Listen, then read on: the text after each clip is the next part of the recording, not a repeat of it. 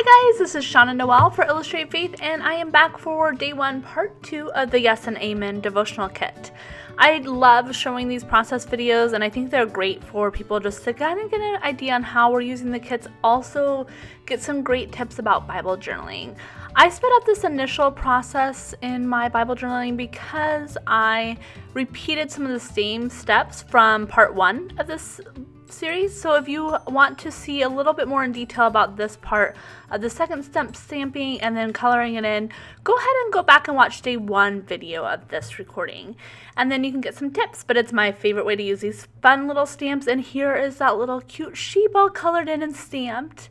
And that is just a fun thing to add to the bottom of your page. I don't think each entry has to be like world changing and totally different than the other. This entry is very similar to what I did in my devotional kit, and I love that they coordinate.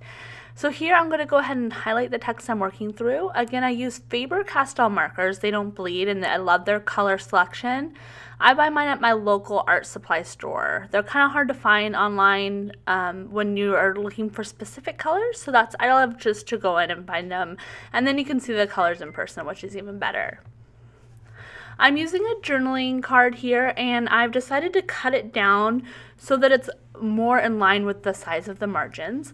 And for this journaling card, I've simply used the stamps, and again that second step stamping that I've shown you in the previous videos. So if you haven't seen those, go ahead and go back to the unboxing where I show some tips, and then day 1, part 1. And I'm just cutting this down so it sits better in the margin. I love to use journaling cards as just a little tip-in or a little place for hidden journaling. I do a lot of personal reflection in my Bible, and although I welcome anyone to open all these little flaps and stuff, I know that not all of you would like that, so I love to show how to use journaling cards or other ideas for hidden journaling. My favorite way to attach these is just with some washi tape, but I'm going to go ahead and place it here and then kind of play with the rest of the page before I attach it. So I've torn off the little sentiments on the washi tape, which I am in love with. I want to make 1 million more rolls of this tape, but with different sentiments, but I don't think that would go over so well. But it's so much fun. I'm just kind of addicted to it.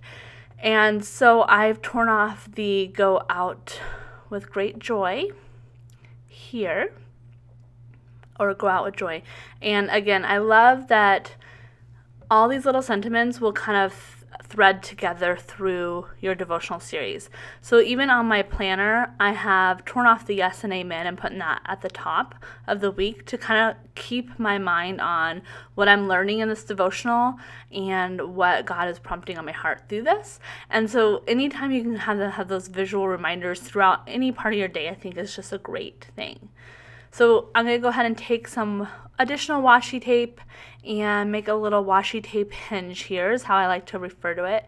Now when you're doing washi tape tip-ins or anything like that, you can do it anywhere on the page. You can do it on the edge, you can do it in the gutter of the page or the spine, whatever you would like. Just depends on how you want the page to flip. You can do it at the top of the card and so that it flips up, but today I'm going to use the edge of the page as my little hinge and just slap that on the back here. And that way when I lift the card up, I have a little space underneath to do some journaling, but I have this cute Yes and Amen at the top, which is so much fun. And again, anything I can do to pull together my entries from each devotional kit, I love doing that. So I'm using my Illustrate Faith journaling pen here, and I'm just going to do some personal reflection on what God's kind of teaching me through this process. First, I'm going to add a little element to the front of the card. I love the little sentiments that are in the cut apart.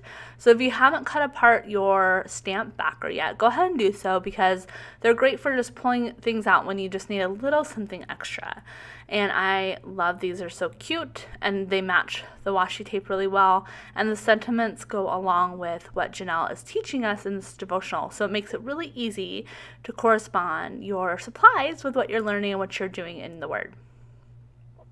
I just used some adhesive to stick that on the back there, and then I'm going to outline it just to give it that extra little detail, help it pop off the page, and make it look like it wasn't just slapped on there. It's kind of part of the design here. And I outline it and give a little artistic mark, and then I'm going to go ahead and use my Illustrated Faith date stamp because I love to add the date to all my entries.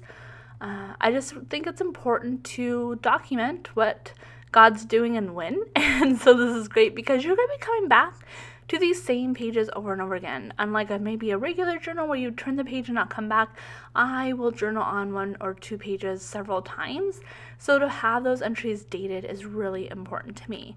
That date stamp also has sentiments on it that go really well with these devotional kits, like the one I just used said amen and then the date. So of course the yes and amen is perfect.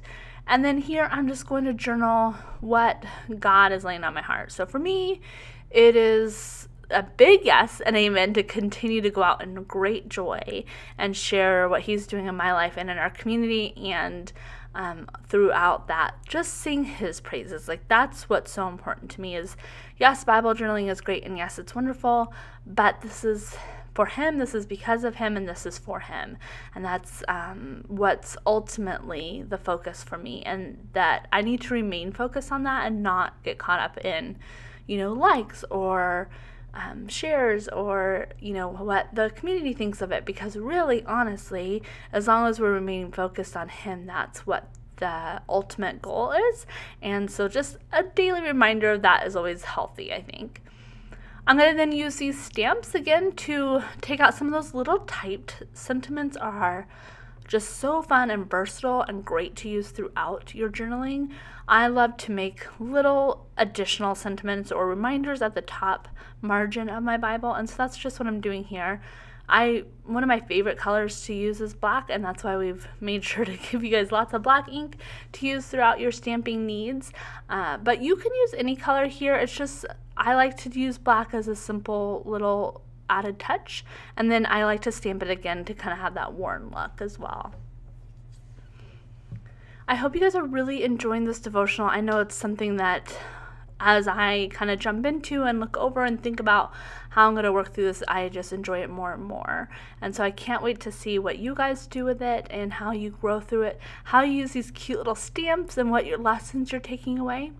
I just look forward and encourage you to, if you feel comfortable, share those things. Even if you comment on the video or on our Facebook page about how you're using these kits, we love seeing those, and I love seeing all your different ideas. And we have this general idea of how God is using these kits and the theme and the colors and stuff, but then to see in actuality how these kits are affecting your lives and walk is just such a blessing. And it's so much fun to see because God is always surprising us, right? And so He's using them in different ways than we could ever imagine, and that is just wonderful to watch that journey. Here's a little close-up of the journaling and coloring. I kind of tied in some of the colors, my little flip journaling card here, and I really encourage you guys again that this doesn't have to take a long time. So I fast forwarded the first little bit of this video when I was stamping, but overall in reality this took me 10 minutes. And so again, when we try to tell ourselves we don't have time to set that time aside for Him, it's not true. We do. We have all the time we need to be with Him. So enjoy the journey, and thank you for joining me.